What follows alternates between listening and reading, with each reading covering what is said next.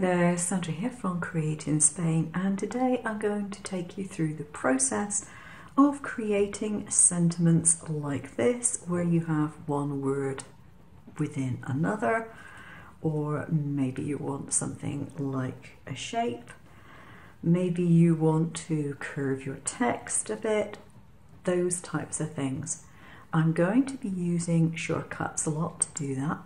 And then I'm going to tell you how you can get that file into your Canvas software and how to actually cut them out with your ScanNcut.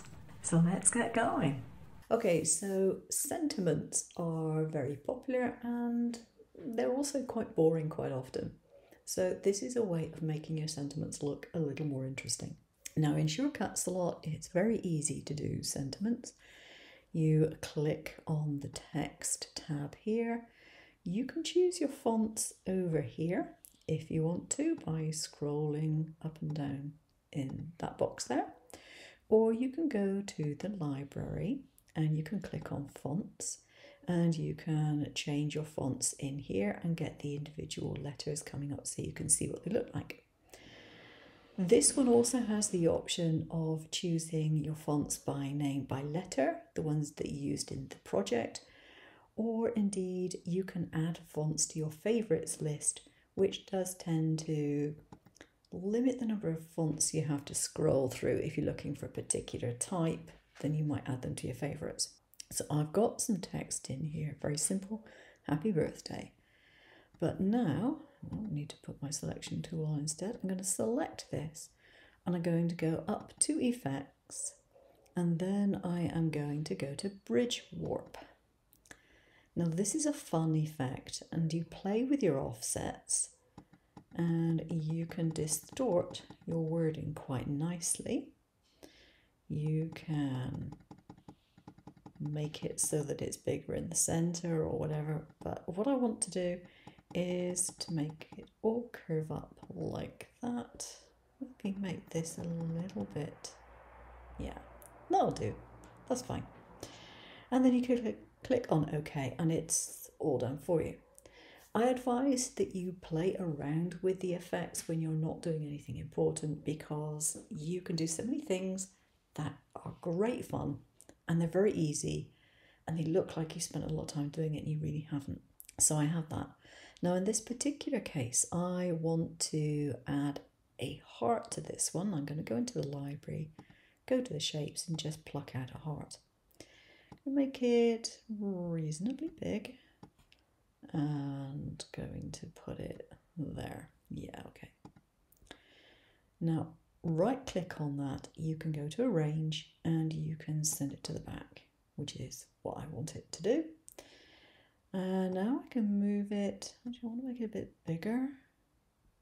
There we go.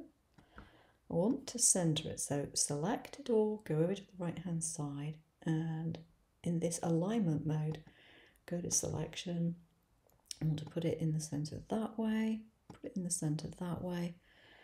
I actually want that to come down a bit, so if I click on my wording, just tap my keyboard, bring that down a bit.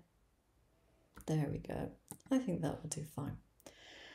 But I don't want to have just the text over the heart. I want it to cookie cutter stamp out of it. Now, one thing that I tend to try and remember to do, because it's useful if you want to import this into Canvas, I don't know about other software, but certainly in Canvas, if you do not do this, you will find each of those letters is an individual little bit. Ugh. Absolutely horrendous. Now, first of all, I would go to Path Union because if I had any loose letters, it would join them up. But the fact that you've made the Path Union path makes that all one object. It's no longer lots of little bits and pieces. That makes manipulating it, like hiding it, locking it, or whatever, a lot easier in other software. Once it's one piece, it's easier to maneuver. So I'm going to select my text again. I'm going to go up to Edit, Copy, Edit. Now this is important. Paste in place. Now, without doing anything else, I'm going to go straight up to Object and I'm going to lock it. Now, I'm going to select the entire lot, I'm going to go to Effects, and I'm going to go to Knockout. Now, here is where I can choose the gap around my letters, and I generally go for 0.2 centimeters or 2 millimeters. And if you preview that, you can see what it will look like. I think that's great. I'm perfectly happy with that. So click OK. Now, if I were to try and move this at the moment, everything would go wrong because I have this locked.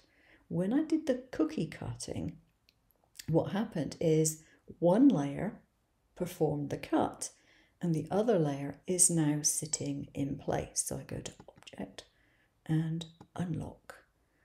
And now I can take these and I can group them and I can move it around wherever I wish. So that is basically what I want, but I want to be able to cut around it without it going too close to all these letters, so I want an offset.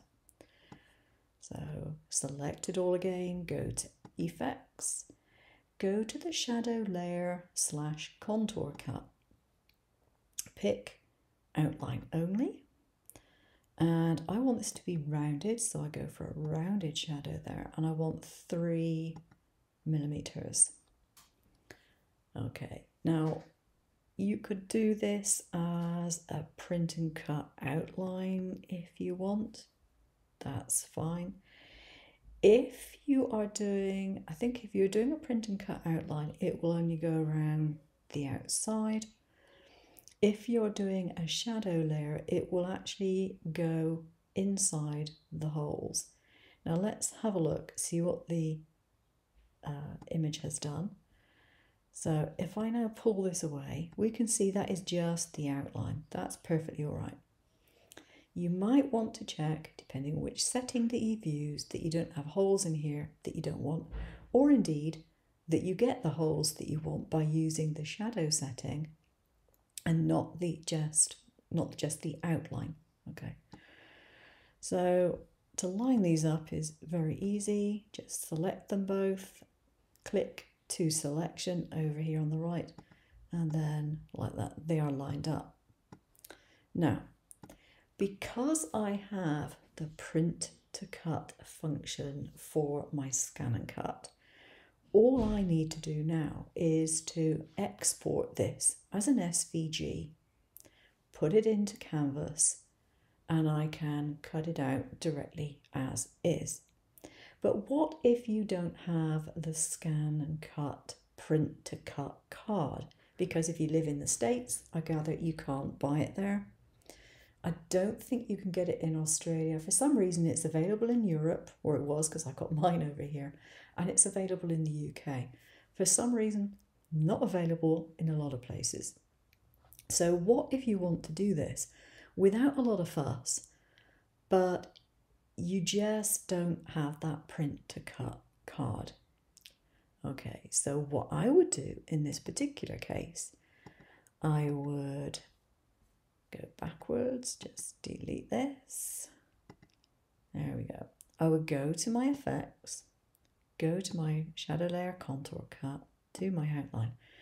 I would give it, instead of 3, I would maybe take it up to 5. Doesn't make much difference. And I would click on OK there. Now, what you do is you print it off as is and scan it into your scan and cut machine. When you've got the information into the machine, you can do an edit which will allow you to put an interior offset on your cut, which will mean that this line will not show because it won't be there any longer. It'll be on the scrap from the paper or the card or whatever else it is that you've cut. This is what it looks like if you import your design into Canvas Workspace and you are using the print to cut function because it puts the registration marks on. If you're using Canvas Workspace and print and cut, Then you import it into Canvas Workspace. It adds the registration marks and then you print it. You can't print it from Shortcut slot first and then do it that way. It doesn't work that way.